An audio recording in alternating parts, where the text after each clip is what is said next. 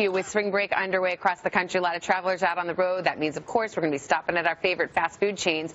But as we know, those can be a minefield if you're trying to stick to a diet. So registered dietitian, today tastemaker, and editor at Women's Health, Keri Glassman, is here to help us with the ultimate fast food cheat sheet. These are top 10 fast food restaurants and the healthiest thing to get on the menu. Right, when you have no other options. Okay. We have to remember that. Okay, so you're at Starbucks. Yes. I don't want you to go for those things that are disguised as breakfast but really are cake, and I want you to go for the oatmeal and take it naked, almost naked. Even when you add the dried blueberries to the oatmeal, you're going to add 13 grams of sugar. Okay. So instead, just add the nuts and you'll get a little bit of protein and healthy fat and a little more fiber in there. Okay, but no milk and sugar and stuff. Right, but you don't. Okay. It's made with water, Dunkin' nothing Donuts. else. Exactly. Now this looks tasty. Okay, so many people go for those flatbread, those veggie egg white flatbread things. Yes. But the old school egg and cheese is actually going to be the better option, much less sodium and 3 grams more of fiber. So old school with the egg and cheese will remind you of being in high school. Now, I knew this was going to happen. We'd get to the fast food restaurant and you'd say, get the salad. Is that what's happening here? Actually, no. What I'm saying is if you're craving that burger, yes, don't go for the salad. You're going to end up eating a big, large thing of fries.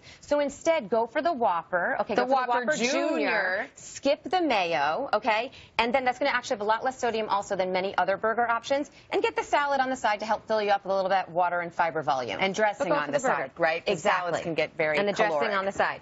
This is Wendy's. So Wendy's has a lot of healthy salads, and they can trip you up.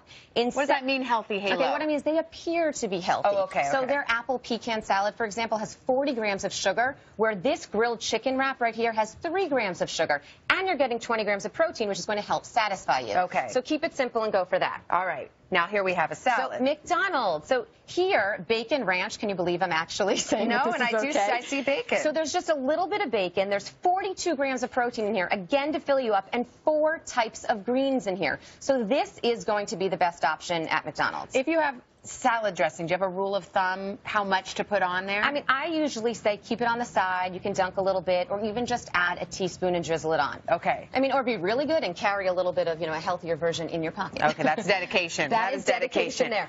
Okay, so when you go to KFC, I mean, there's a lot of fried food there. Yes. Go for the nuggets that are grilled. They're not just for kids. These are grilled because they look fried. I mean, Chick-fil-A, I'm sorry. Oh, Chick-fil-A. Okay, sorry.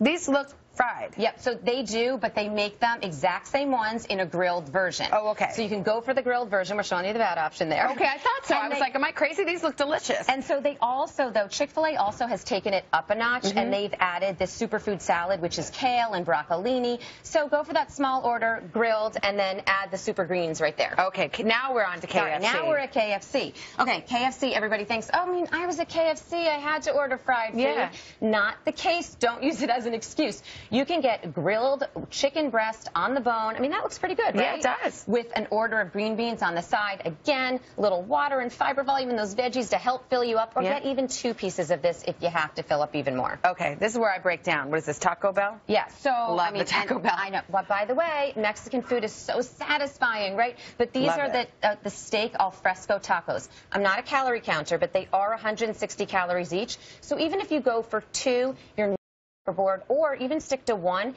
and add a little bit of plant protein from an order of black beans on the side, where you're going to get 5 grams of fiber and a lot of antioxidants in there. So you can balance that meal out even better. Okay, Chipotle. Okay, so Chipotle, I happen to like, is probably one of my favorite options here, because you can start with a salad bowl instead of the rice bowl, or a burrito. You can start with salad and then top it how you like. So here we've got black beans, we've got grilled chicken, salsa is loaded with nutrients, obviously, and adds so much flavor. Very satisfying and really going to be a pretty good choice here. Last but not least, sandwiches at Subway. So what do we do? I don't love the refined bread here, the refined processed carbohydrates in this big old bread here, but it is the cleanest, most simple option. It's just packed with vegetables. So you're not getting any processed meat in there, just packed with vegetables and the bread. And I'm guessing